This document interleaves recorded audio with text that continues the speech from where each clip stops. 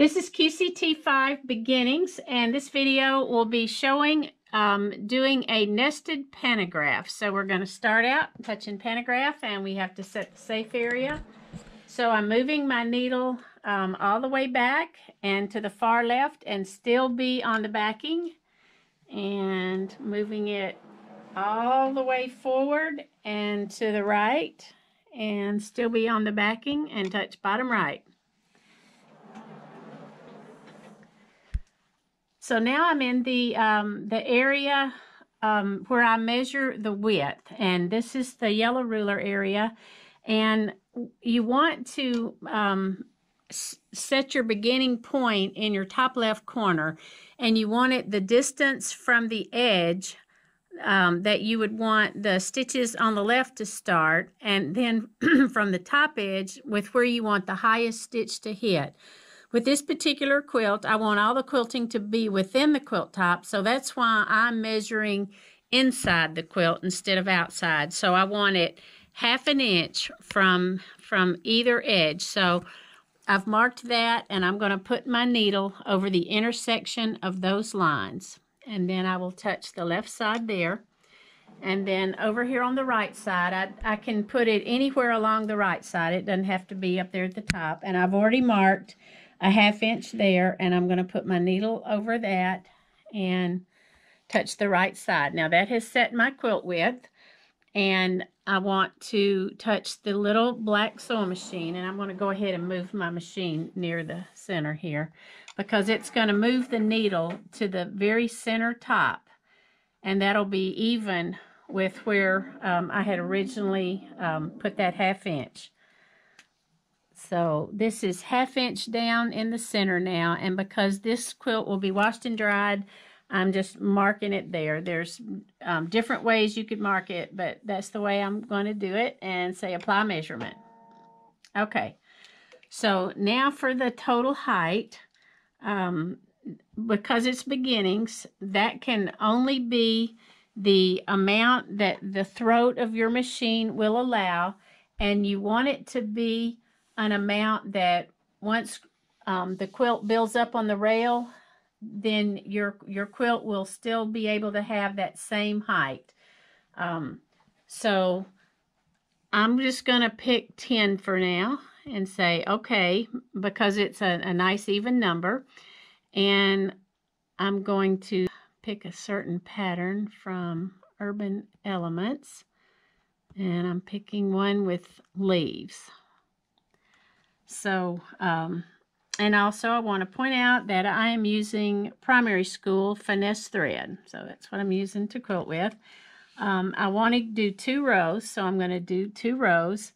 And I want the grid lines to show, so I go into options, and this green is checked, so I say okay. So now each blue grid is 1 square inch. So I want to nest these, and because I'm doing a Quilts for Kids where the quilting will not be going off the top edge, I don't want partial stitching at the top. I want it to stay a complete row. So for me to do that, I have to make sure that this little star right there is not selected, because this is what allows vertical wrapping, and I don't want that. I also don't want horizontal wrapping. So this is the selection that will not allow horizontal wrapping. If you do this one, you can see the pink lines start to show up. If I were quilting off the edge, I would want that. Sometimes with this bottom selection, the patterns won't be joined, so you have to watch that. But what works best for me now is that top heart, so you can play with those. And the other 2 rows of hearts just are just different ways of being on the screen. I never use them, so so right now I want the top heart, but you can play with those and see what works best for you. And then the number of patterns, you just have to just keep playing with that. You can see that 4, that looks funny already, so you know that doesn't look good. And these look very small. You can see with these being 1 inch, those are really small leaves. So I'm going to take it back to 2 patterns across. Now I want them to nest together. So I'm going to use the fit. And if I were to use this second one, here's what happens. I'm going to touch size, and when I touch the icon to get bigger, look, it goes off the screen. Well, I don't want that. So I'm going to reset it, and I'm going to choose this third fit down. And now, as I make them nest, you can see that the leaves that are the top stitching leaf and the lower stitching leaf, they stay within my total height. So that's what I want. And I'm just going to leave this gap up at the top. Normally I wouldn't do this, but I want to show using a nested pattern. So it's just going to be 2.5 inches in the widest part that doesn't have quilting. So that's really not that bad. So we're going to go with that. But I want to show you these choices over here. When you touch size, you get this icon to get bigger and this icon to get smaller. These 2 icons look like they're active, but they're not. Like if I were to do the smaller, you can see it does nothing. So these are inactive. When I touch move, then I get these 2 blue arrows to go left or right. But if I touch the fit, then all 4 are active. So when I touch the second one, these 2 become inactive. So just be aware of that when you're doing your size. When you touch flip, like if your second row you wanted to flip, and at that point you would need to choose alternate, and you can see that makes that row be a darker blue. If I choose all, then it makes them both be dark blue. So whatever I do will affect both rows. So just be aware that what is selected here will depend on what change you make, which row it affects. And if you see you've messed up, you can always touch that blue arrow up there to go back, to undo. So so when you touch flip, then you get these choices, and like if that second row, I've got it highlighted in darker blue right now. If I wanted to flip it horizontally, then I could choose this one and it flips it. And then you get a few more choices as you come down, but I'm going to take it back up because I don't want it flipped. But that's how you would flip it horizontally. If you wanted to flip it vertically, then this is how you would flip it vertically. So if you wanted to rotate, then you get different choices here. So when you touch things, you get different choices. But we're going back to size. And so something that's unique to beginnings is when you have a nested design, once you start quilting and you've quilted out your 2 rows, then because with beginnings, all you can ever do is 2 rows, QCT isn't able to give you your exact row placement. The only row placement it's going to give you is the center or the corners. You have 2 choices. You can choose corners or you can choose center. We'll just talk center for now. But all it can give you is even with this line where your lowest stitch is.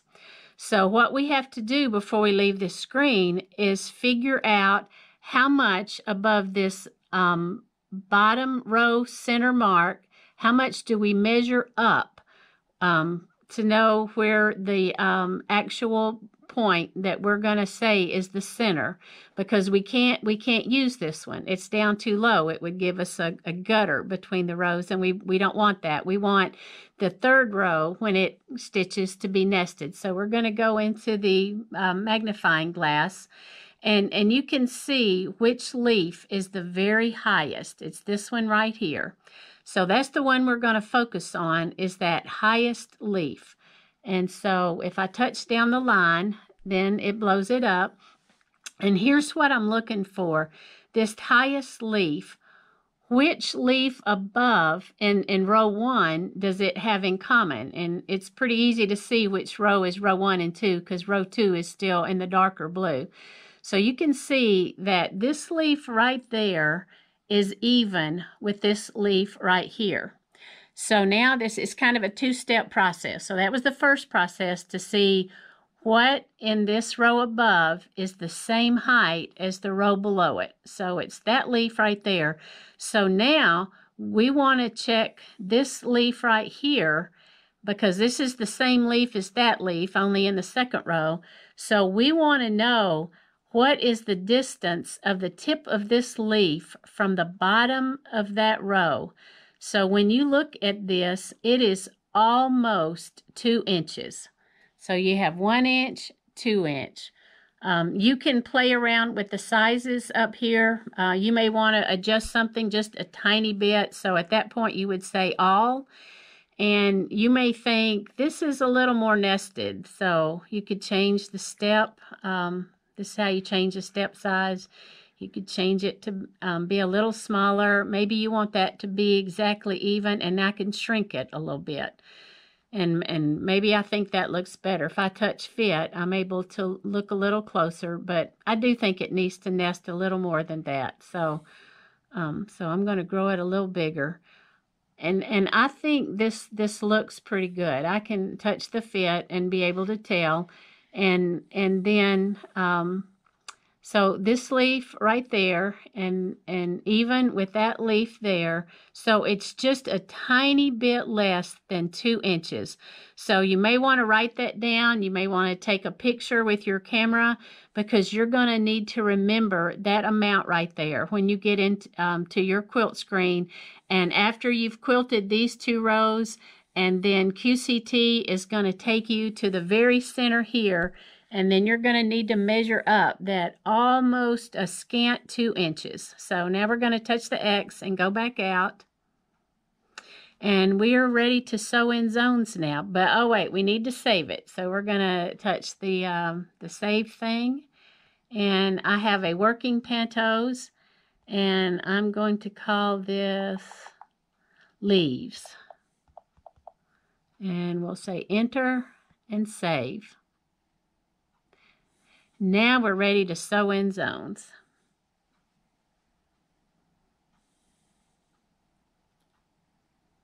So I've already saved it, so no, I don't need to save there.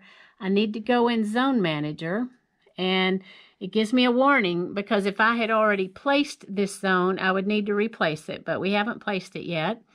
So this zone number, all beginnings can ever sew, is zone number 1. So these and because this is a rolling rail frame, this is zone 1, and that's all it's ever going to be. The zone scale percent, I have a 21, a QCT 21, so I'm going to make this a 95. And you'll notice that the numbers underneath change as these numbers are changed. Now the width is 100 because the width of your quilt is inside of your safe area. Your safe area is larger.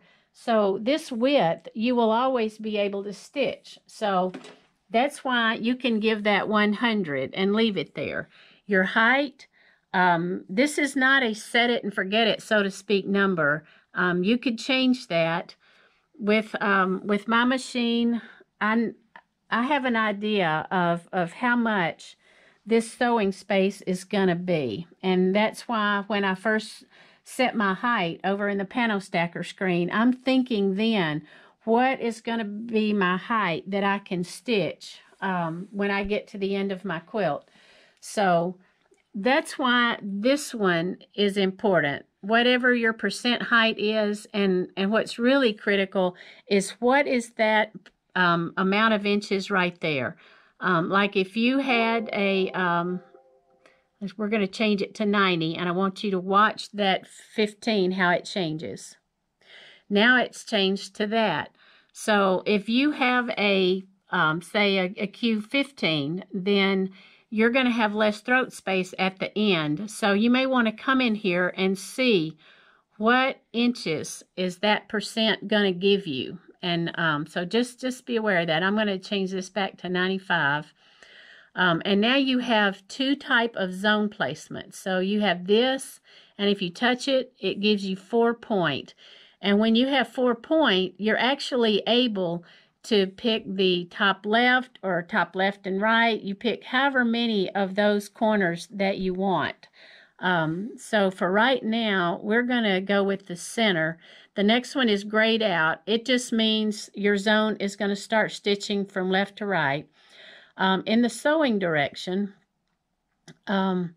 uniform is just always left to right. And then this back and forth, what this will do with my 2 rows, it's going to stitch across, it's going to give a jump stitch down, and then it's going to sew the other row back. If I picked continuous, then it's just going to go ahead and do a straight line. But because I'm sewing on top of the quilt top, I don't want that straight stitching. So I'm going to come back to back and forth. And I do want to make a comment about this back and forth. If in the Panto Stacker screen, I had moved this row up, because I could have selected both rows. And maybe I should just do that. Let me go ahead and show that. We're going to go back to the Panto Stacker screen.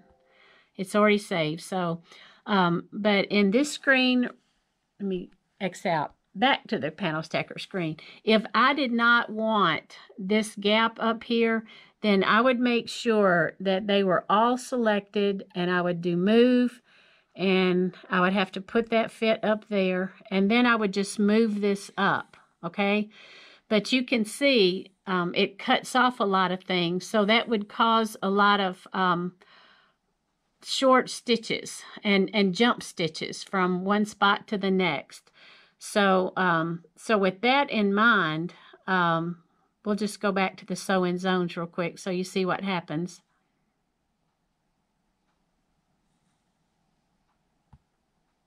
So when I go into optimize to take out these blue dots, because everywhere there's a blue dot, that means there's a jump stitch. And the red and the green, green is where it starts and red is where it ends. And so if I say remove all, do you know what happens?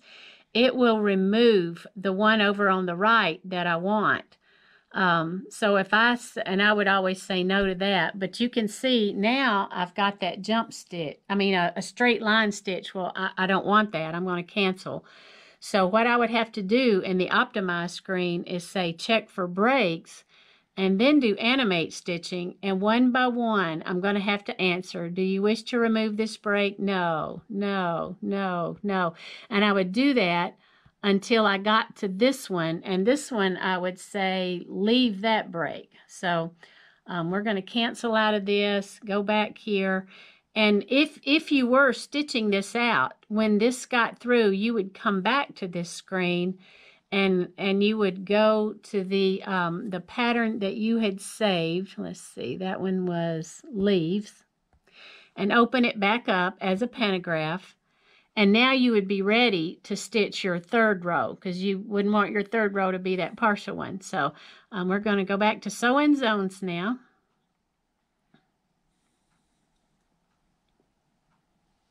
And no, we don't want to save. And over in Zone Manager, we have everything like it needs to be. 195 for a 21, center, and back and forth. So we say, okay. And now we need to set the zone. So I'm going to move my needle over that pink dot and touch there.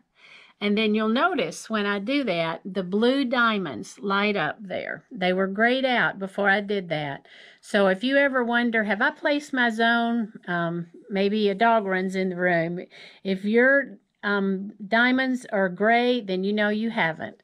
So now we're ready to stitch this out. And if I wanted to trace just to make sure where things were going to hit, then I would just hit trace. And then stop it when I was happy with where it was tracing. But right now we're going to go ahead and pull the bobbin.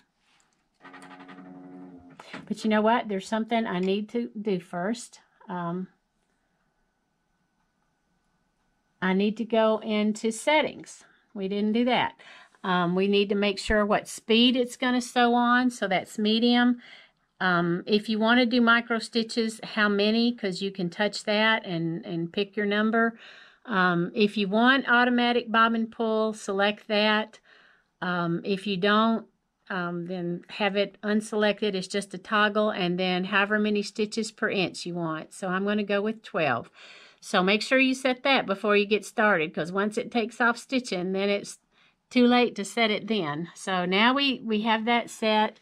So now we're ready to pull bobbin.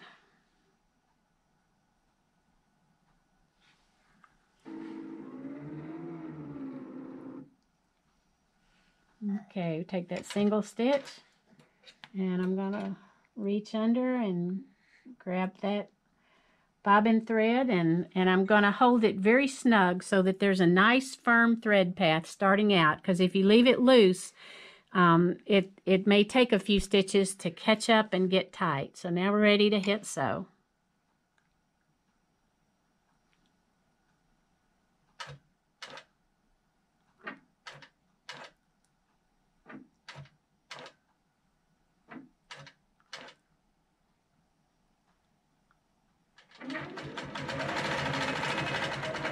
All right, so when these 2 rows finish, we'll be back when it's time to pull the bobbin.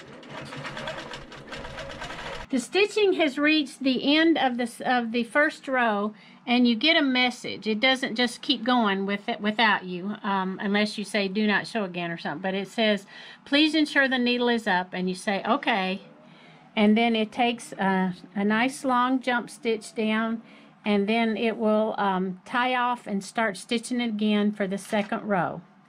And so what I will do once I take the quilt off the frame, then I will cut this thread in the center, and I will bury that thread, and I will do the same with the bobbin thread underneath.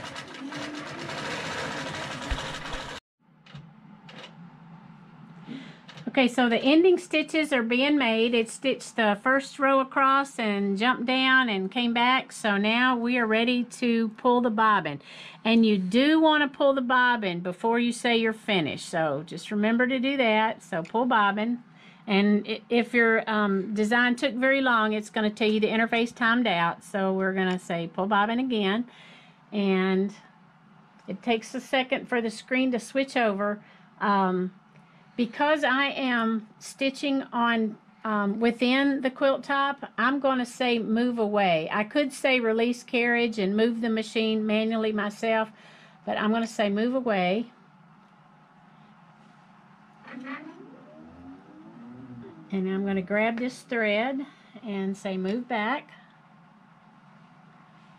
And it always asks if the needle is up, and that is a very good thing. And now I'm going to take a single stitch.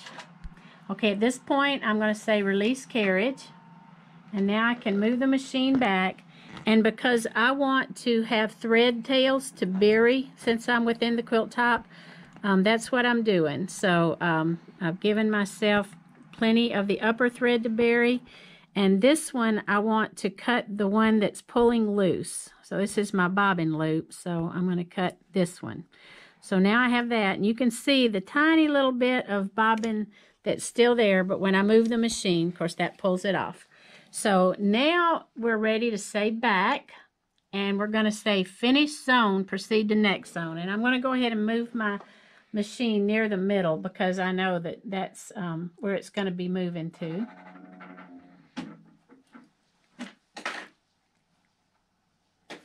And the needle is up. Okay, so now the machine has moved to the bottom of the second row to the center. So I'm going to go ahead and make a mark there. This is going to be washed, so I don't care if I'm marking on it. And you have choices. You could take a single stitch. You could make a sewing mark where it does kind of like a L. Or you can pull the bobbin. So these are your choices. And this doesn't really play into being important with beginnings. If you were, say, using Pro, where it's going to mark for where you need it for nesting on down, then you would see blue lines across this, and you would know where it was going to stitch. Like if you had a little piece of tape, you'd know if it was going to stitch across your tape. But right now, we've made that mark, and we're going to say continue, and it goes crazy because it thinks we didn't mark it. And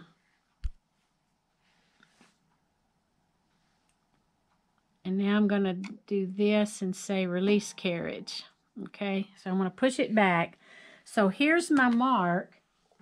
And remember how we measured up and set a scant 2 inches? So I need to measure up. I'm going to measure up, not quite. Okay, so when I measure up, I don't want to do this or this. I want to do a very good job of having my ruler straight. So I've got this this even with that seam line there. And so I'm going to make a mark right here, okay? And so when we advance the quilt, then that's what I'm going to put the needle over. So I'm going to advance it right now, and then we'll come back. Okay, one thing I'm going to do before I actually start stitching, and that is I want to baste up the sides. I've already basted on one side, but I want to show you basting the other side. I go into the red toolbox, and for Qunique and Brother machines, there's a feature called Baste. If you don't have it, you would have to go into Release Sewing Machine, but we're going to say Baste, and I'm changing the speed to 5. That's the very fastest one, and I'm pulling my machine toward me, and I'm going to take a single stitch, and it does it quick. And I'm going to move my machine back and grab that bobbin thread, and then as soon as I say slow baste, it starts in. So I do a kind of a few little stitches there to kind of lock it, and then the stitching is very methodical. So however much I move it between where the needle goes up and down, that's the length of the stitch. So I'm going to let it do a few, and I'm going to say stop. And now I'm going to move the machine away a little bit and move it back, and I'm going to say single stitch. And now I can pull my thing up. So now I have the side basted. Okay, so then we say exit. So now I'm ready to move my needle over the dot that I made. This was the original dot right there, and then we measured up that scant 2 inches. And so I'm going to move my needle over that spot and touch there. And now my zone has been set. My diamonds have turned blue. Just so that you're aware of what you can do, I'm going to do trace. We can make sure that the leaves are going to hit like we want them to. And there will probably be designs where you want to do that, and just make really sure. Okay, so the needle is up.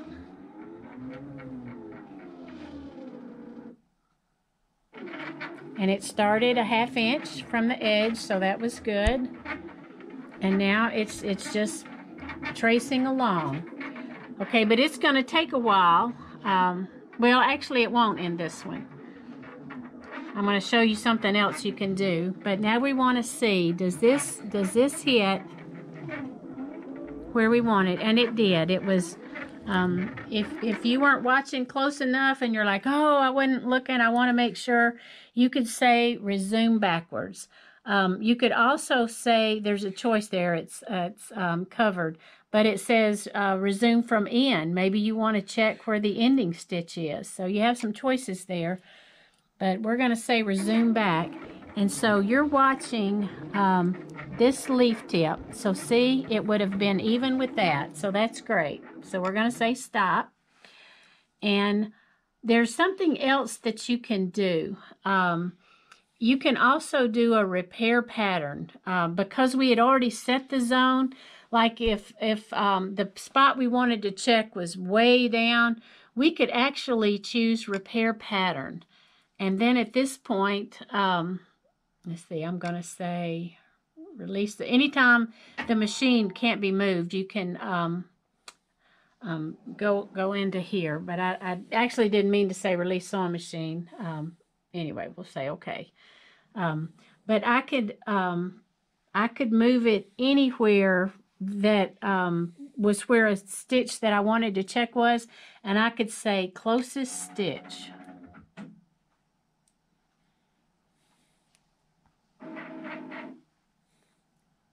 And now it's showing me exactly where I'm at.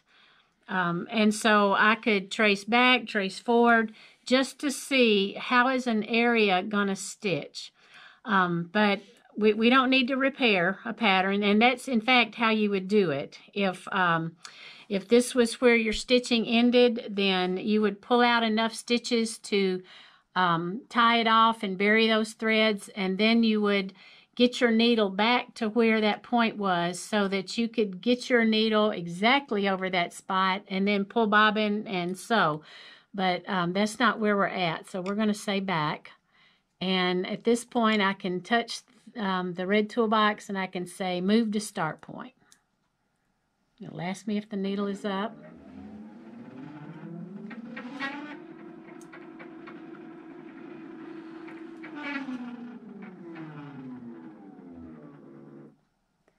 Okay, so now I would be ready to stitch again. There is another thing that I want to show you. If this was my last 2 rows and there wasn't enough room for all of that second row to stitch, then here's what I could do. I could actually move my needle to whatever point is the lowest I want a stitch to be. So whatever point that is. So we're just being random because we're not at the bottom of the quilt. But if we were, all we would have to do is touch that partial diamonds, and the screen turns pink, which is usually a bad thing, but in this case it's not. And at this point, all we would have to do is say pull bobbin and sew, and it would do straight line stitches across the bottom there. So that's a great feature. In this case, we're not wanting to do that, and in fact, I don't want a partial row when I get to the bottom. So in fact, I think I'm just going to pause a moment and do something crazy and just show you. If I were at the bottom and I needed for this row to be a little smaller, I needed to adjust it a little bit to fit, then I can go back into Panto Stacker Screen and I can kind of tweak that height around. You can get away with changing that height just a little bit. I could shake that and change it to 9. You may have to kind of tweak things a little bit, but you can do that and then go back and stitch. It may be you get to the bottom and you only want to do 1 row. Then you could take it down to 1 row. That's something that's nice about beginnings, is because you're only ever working with 2 rows at a time. You can get away with stuff like that very easily. But we're going to leave all this like it is and go back to sew in zones. And because I went back into the Panto Stacker Screen, I will need to reset the zone. As you can see, the diamonds are gray. So I'm going to go back to my little pink dot there, and I'm going to touch there. And at this point, I am ready to pull the bobbin. So when I touch pull bobbin, it's going to go to that green spot, and I'll be able to pull bobbin and sew. One last thing that I want to show you, I get asked about what needles I use. I'm going to lay them down here. When I'm using glide thread, then I tend to use the size 18. When I use the finesse thread, which is a little finer thread, it's a 50 weight, I will use the size 16. You can order these needles directly from Schmetz. They come in a box of 50. So I have to order with a friend. But these are great needles. I don't have shredding. I don't have skipping. They last through several quilts. So love these needles. So just wanted to point them out in case you had questions. You know, another thing I get asked is, what am I using on the side? So I'm going to take this off and just show you. I did have side grips by Leader Grips, And as you can see, I have this top thing over the batting. When you get side grips by leader grips, you are not supposed to use this over the batting. You're just supposed to use it over the backing, but I did. So I broke all of my tops that I had. So these are Mondo clips from Amazon. So they come in long strips, and you just cut them to your size. So when I had the leader grips, I had a Q14 plus. When I got the 21, then my rod wasn't long enough. The rods that come with Mondo clips are flexible, so that won't work. So I went to Walmart, and this is a curtain rod that moves. So I moved it to the length I needed, and I taped it, and I tied ribbons on the little ends there. And those are my side clamps that I'm using. So just wanted to cover that since I get asked. So I think I've covered most of what you need to know. You know, one other thing that I didn't cover is end zone manager. If I had chosen 4-point, okay, if I had chosen that and said, okay, then at this point, I would need to, and this would be, it thinks I'm starting out.